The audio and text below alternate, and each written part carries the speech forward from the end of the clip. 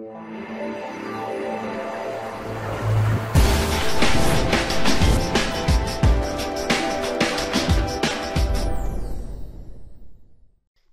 everyone, this is Debate here from PokerTube, and this is part 2 of video 4 on the advanced features on the tutorial videos for SharkScope. Now in this section we're going to kick off here with a title called Resetting Stats. Now some of you have probably seen this when you've looked at other opponents and thought, what's it all about? Why is somebody doing that? So let me quickly show you how you actually reset your stats first of all, and then we'll talk a little bit more about that. So what you do is you go to options up here on the top here. You then scroll down, you can see this to configuration, yeah? Then you go to personal player names and you click on that. Now in there you can see there's an add a reset date. So because I've already set myself up, remember I showed you how to do this beforehand about setting yourself up here.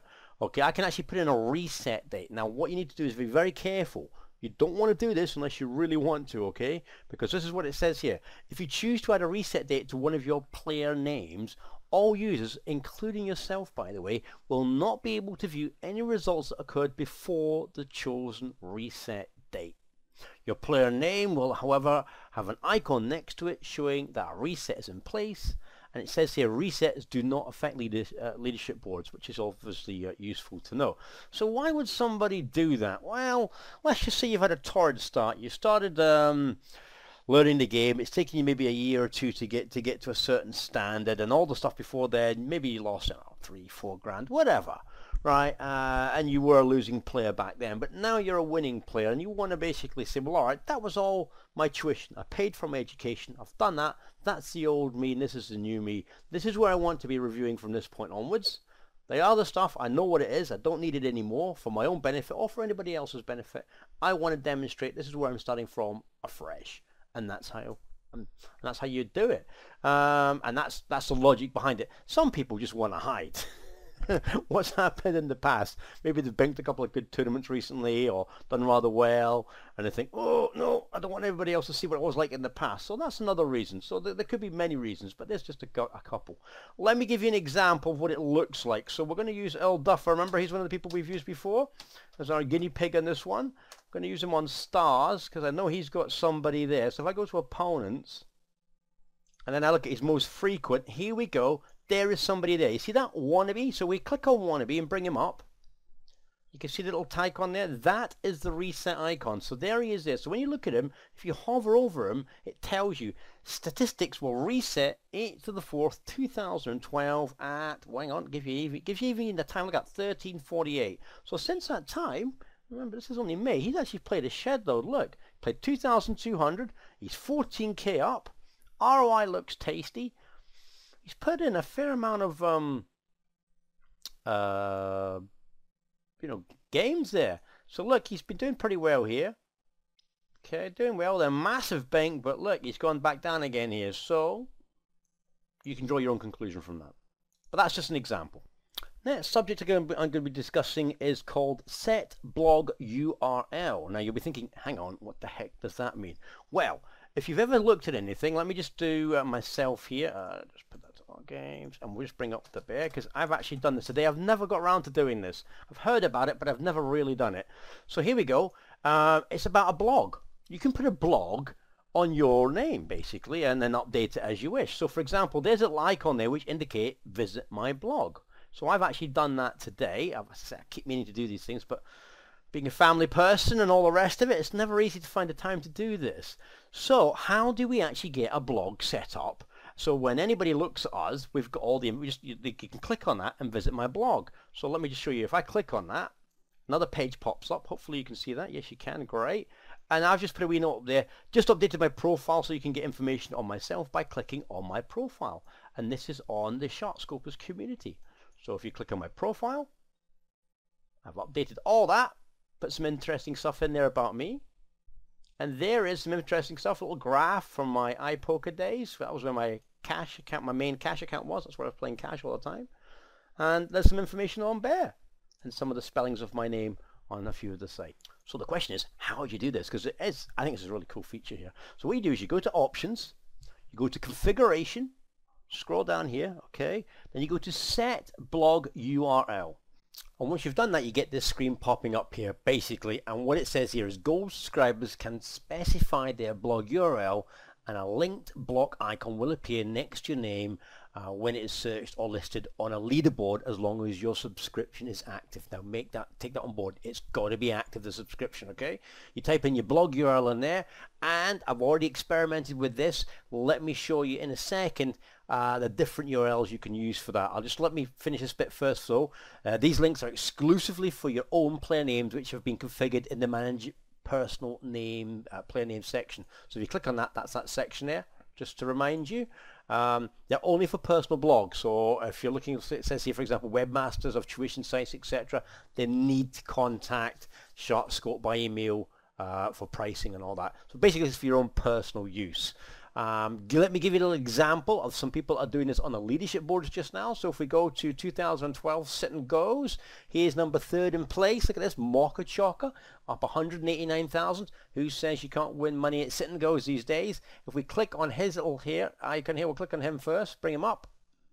There you go, there's his chart. Very successful player, doing well. Let's click on his blog. Up pops the page. And just so you can see this, when I put it on big screen, it's his own blog. It shows under http:// obviously mochachocker.com.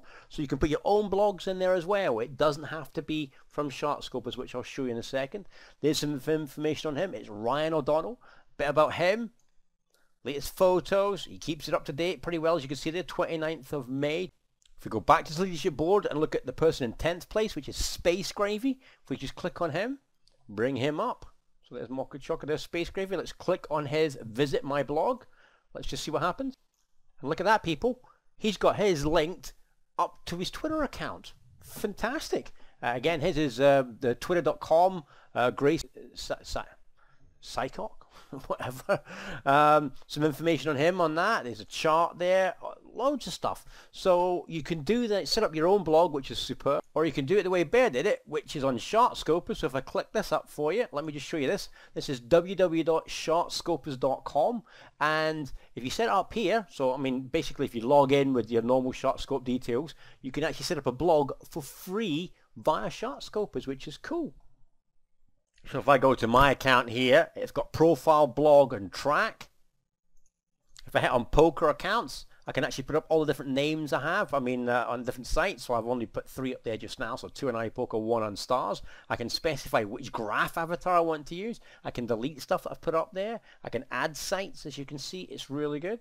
This is on SharkScopers, obviously. If I want to edit stuff about myself, there's the bio. There's a write-up about me, which is great. About and my account information, like I want to change password and all the rest. It's all there. And that's on SharkScopers, and that is free. Like I say, obviously, if you do it in other sites, it may cost you money, etc., to set up your own blog information. But I think this is phenomenal, and it's a great tool. So the question you might be asking is, well, why should I set up a blog? Well, for various reasons. You might want to let people know what you're doing and how you're getting on, which is great. At the same time, you may want to be looking for some support or backing or funding. So let's say you like to sell pieces of yourself. A lot of people do that on 2+2 and other sites. There's no reason why you can't advertise that on SharkScope. Have a blog running. Just say, look, I'm playing in these events this weekend. Here's what I'm selling. Here's my markup. Who wants to buy a piece? Fantastic. At the same time, it's a great form of advertising, because if you're looking for some support, backing tuition, but also some backers as well, you know what I mean, to support you financially, what a great way to do it for free, which is just fantastic. Now, the other topic I want to talk about, people, is getting information against block players and the versus me function. I've mentioned this in the previous one of the videos there with regards to PokerStars, but this applies across all networks. So this is why I want to come back and re-emphasize how important this is. Okay, so first of all, just to recap, people, if you go to options at the top here, okay, configuration, personal player names, you need to set yourself up on the site on SharkScope for it to recognize it's you. So what you do, for example, is wherever you are, you put your name in there and hit add. Okay, and then the site recognizes it's you. Okay, that basically means that once you've done that, whenever you've played against somebody in the past, then even if they're blocked, all their games and data that you've played against them suddenly become visible to you. But you need to add yourself to the system first. So once you've done that, as you can see, I've done that. I now want to go and view information on the people. So let me give you an example of what a block player looks like. So if I bring this up on myself here and I scroll down here to the most frequent opponents, this basically gives me the sit and go data on these people. So I've got one block person here which is QSJSKS. Now all his data is completely blocked to me, but according to this on the sit and go side, I've played him 26 times. So if we click on this little person here, watch this, boom. Now because I've got all the data for me, all games here, okay, this will actually bring up all the times I've played against him. So that will include obviously scheduled events as well. So I've got sit and go and schedule. So I've actually played against this individual 52 times versus me, as you can see. Tells me his average stake roughly, what his ROI is when he's played against me, profit, and there's his actual rating. Now think about it. If you're a regular sit and go player, you're going to have a lot more information than, for example, I've got in QSJSKS. But I mean, still better than nothing. But if you've got hundreds of games, then this becomes a lot more accurate. And think about it. How useful is that tool for you against a block player? Because the more you play against that person, the more information you get. It's saved on here because you got yourself set up properly on SharkScope. It's a phenomenal tool, and it definitely is overlooked by people who only use SharkScope now and again rather than your regs. And even your regs probably don't know about this. So this is a very, very handy tool, and I would strongly recommend to use it on a regular basis. And you can, as I say here, for example, if I click tournament history, I can get the last few games that he's played in. All very handy. Gives me lots of information. Now the last subject I want to bring to you on the advanced features is a very nice one. It's called leadership boards. You just click on the leadership boards and up this pops. Now it automatically defaults to sit and go for the year 2012. And as you can see, it goes across networks here. Now obviously PokerStars is the biggest site out there. We all know that. But there are other sites out there. And for example, here's this chap here, Lagority here on the iPoker, making number 8 on the iPoker site. And he's $122,000 up. Phenomenal. Now you've got stars next to the people's names here. And you've got a link here. So if we pick up number 1 person here, Security's here on PokerStars. I've actually done some homework on this person. And there's his little star. You highlight that. That tells you all the information about where his successes are. Like he's first here in any game on 301 to 1000. There's the first one there. You see that? And you just scroll your way through here. Look at this profit though. 25,000 plus games. $944,000. Must be a nice life. If you bring a bit more information on this individual, you can see where he's actually making his money. And look at this, man. He's a heads-up, obviously. He's a heads-up pro here, specialist. And what a run here. And look at this. In his last, 10 games, he's won the mobile one. I mean, wow. Nice run. And for one extra search, you can go there and pull up all his last 100 games. And you can just see how well he's doing. A little bit of a shaky bit there, but not too bad. But then, you know, this chap knows what he's doing. He's obviously very good. But just so you can do this, you can actually break this down further. Now, as I said, it defaults to sit and go. But if I click on any game and go to scheduled and hit refresh, I need to go to any stake here. So it asks for an option here. So if I go scheduled, any stake, see how it's refreshing? Boom. Brings up the schedule for the year 2012. It's all PokerStars until you get to PokerStars IT down here. But look at this, 800,000 to the winner. And what's quite interesting there is you can see how much money tournament players are making. And then you compare that to some of your sit and go people. And there's still money in sit and goes. Obviously from what I can see, it's very much heads up. But hey, there's still a lot of money there. Now this filter here changes when you change this up here. So if I actually click on this filter, see how it actually transposes to the advanced search function? That is the filter already built in. But then you can actually subdivide that filter yourself. So say you didn't want to go to any stake. Let's say you wanted to just bring that down and change it slightly. You can alter that. Now, just to point out, the main purpose of the filter link on the leaderboard here, okay, is if you want to easily see how much a player has earned towards that leaderboard, it automatically configures the advanced search filters for you, okay? So obviously when you click on that, boom, it's automatically configured. So you only need to add the player name to the search criteria, all right? Okay, as some leaderboard filters are quite complicated, so just take that on board, okay? So if we, for example, copied and pasted So6 name in here, kept the same filter in, there's all the information on him, there's his profit.